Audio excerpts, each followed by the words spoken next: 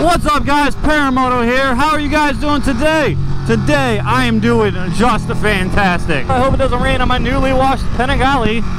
So anyway, guys, I really wanted to make a quick topic video today, and I wanted to get a little bit serious because I feel like most of the conversations that we have about the Panigale 959 is a lot of emotion based, not really a lot of facts based, and I wanted to take the time and make more of an objective video about the Ducati Panigale 959 rather than more of a subjective role as I've been doing this last year.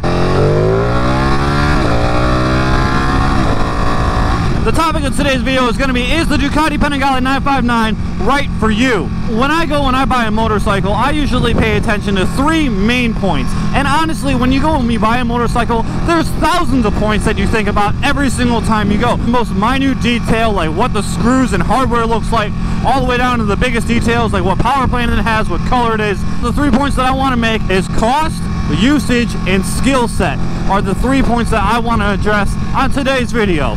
Honestly, cost is not everything, but honestly, it is also the biggest initial gatekeeper for any purchase that you make in your entire life. So the Ducati Panigale is going to cost you about $16,000, and that is for a little Panigale, but honestly, this is still Ducati Superbike. It still has almost 160 horsepower. It'll still fucking kill you if you don't pay attention. So when people are like, oh, you got the little Panigale, yeah, this little Panigale is a pretty fucking stout bike, to be honest with you. And don't let anybody tell you otherwise.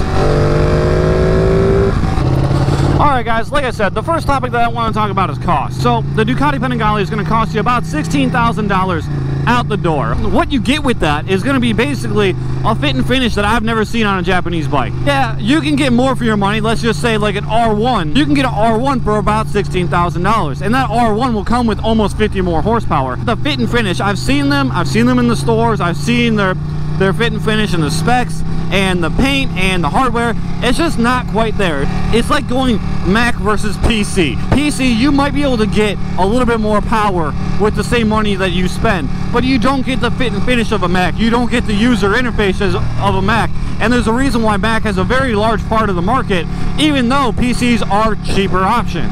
Another thing to think about with cost is insurance and maintenance, okay? I would highly recommend, if you get a Ducati Panigale 959, that you go ahead and you get the extended warranty, okay? The hassles that the warranty alone so far in a year and a half has really just helped me avoid has just been tremendous. I haven't really paid for anything on this bike besides for a new rear tire and the first service, and everything else has been 100% covered. So the warranty for me is almost absolutely essential.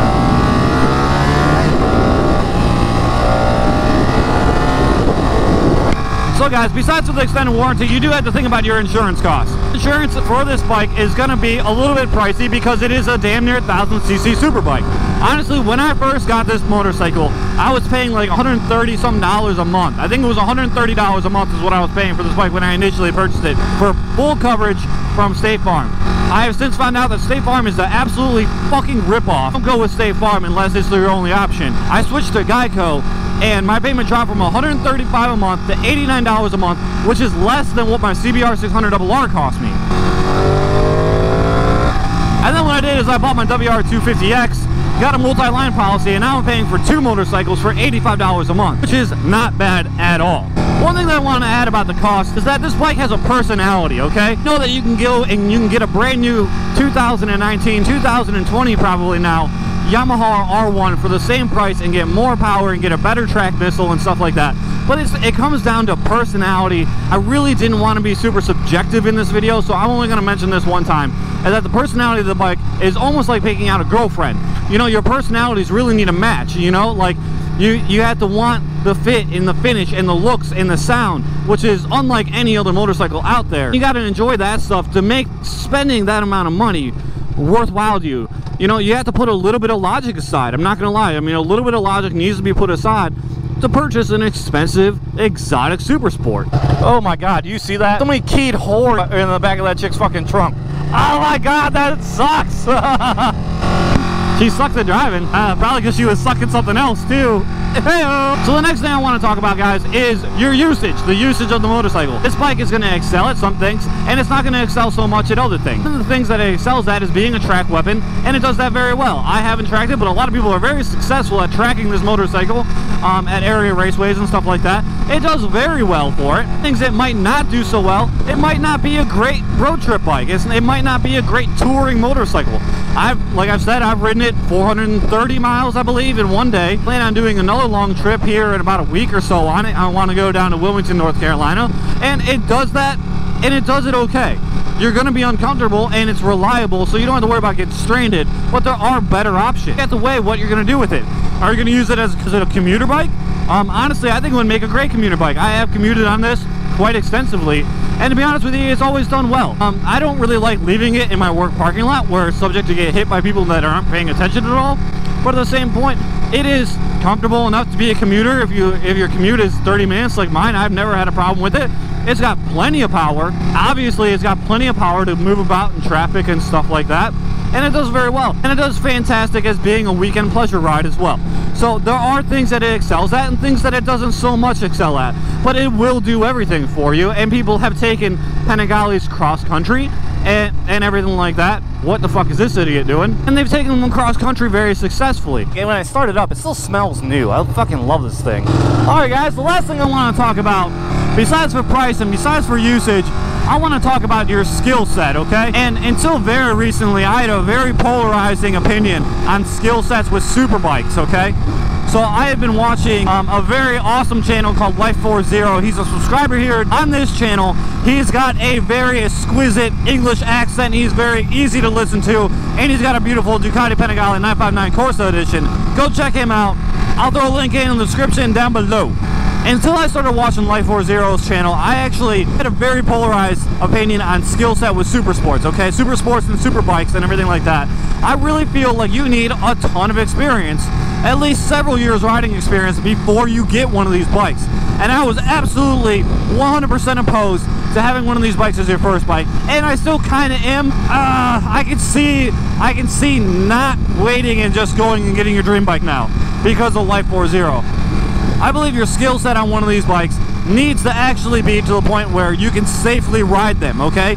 And maybe that's 1 year for some people, maybe that's 10 years for other people, but I really do feel like you need to have a good understanding of motorcycles and motorcycling and know how to control things when shit goes sideways before you step up to something that can kill you so easily, okay? I still think the best way to go about starting motorcycling is go get yourself a used 250, okay?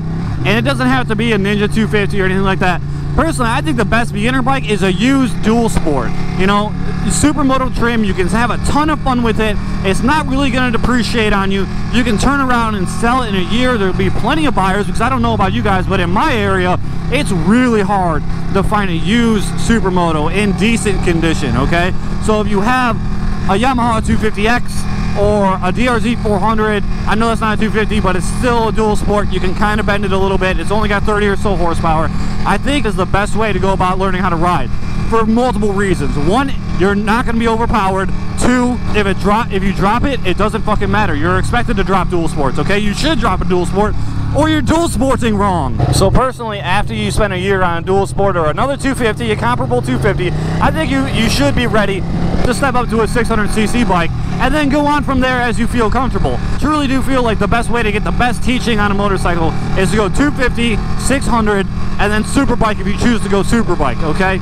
Or you can go on to something bigger and like maybe you know, a BMW S1000 XR or the brand new V4 Street Fighter. You know, it doesn't have to be a super sport or a super bike, but I mean, you can go and get like a naked sander or something like that and it'll work out really well for you. But I still feel like that is the best way to protect yourself, stay as safe as possible, and learn the best way you possibly can. Because honestly, like if I would have started on a 959 Corsa, that thing would have been dropped. Bikes aren't 100% user-friendly the way a Ninja 300 is or something like that. That being mine, I think Life40 is the exception and not so much the rule, but he has changed my mind considerably on what is possible when it comes down to staying safe out here on the streets and learning how to motorcycle.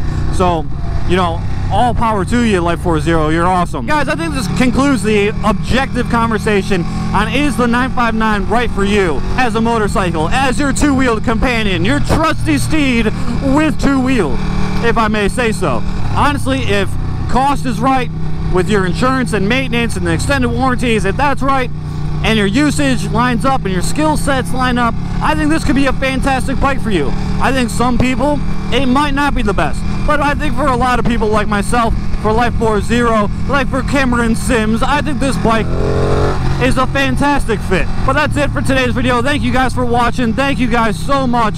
Please make sure to subscribe. Please make sure to like the video. Leave me a comment down below. I answer all the comments that you guys send me. Thanks for watching again, guys. I'll see you guys on the next video. Deuces.